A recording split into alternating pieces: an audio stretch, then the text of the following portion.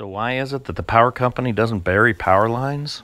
Every time the wind kicks up or you get a lot of rain, one of these tree branches will take out the power. So you'd think the obvious solution is just put the power lines under the ground.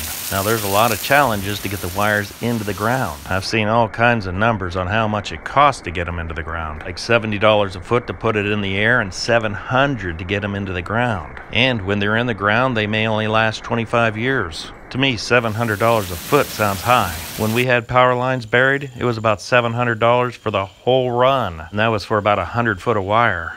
Ever since we've had this line buried, we've never had a problem with it. We only have problems with the power lines in the air. We had the conduit buried into the ground. This is Schedule 80. It's really thick. This conduit goes underground, and the power company comes in and they pull it through with a rope.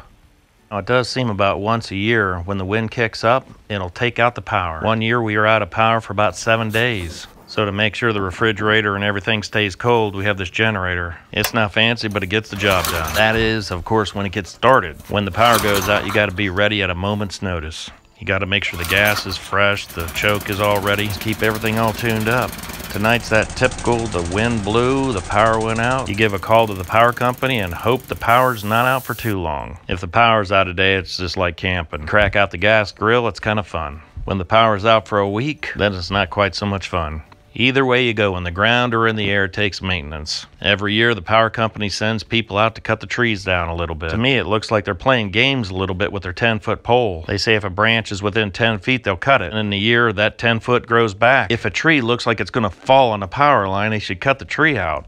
It just seems like they're trying to preserve their job for next year. For as many times as I've seen the power company come out and trim trees, the same time could have been put in with a backhoe. Then every time the wind blows, the power doesn't go out. Now I know there's some places that overhead lines make a lot more sense.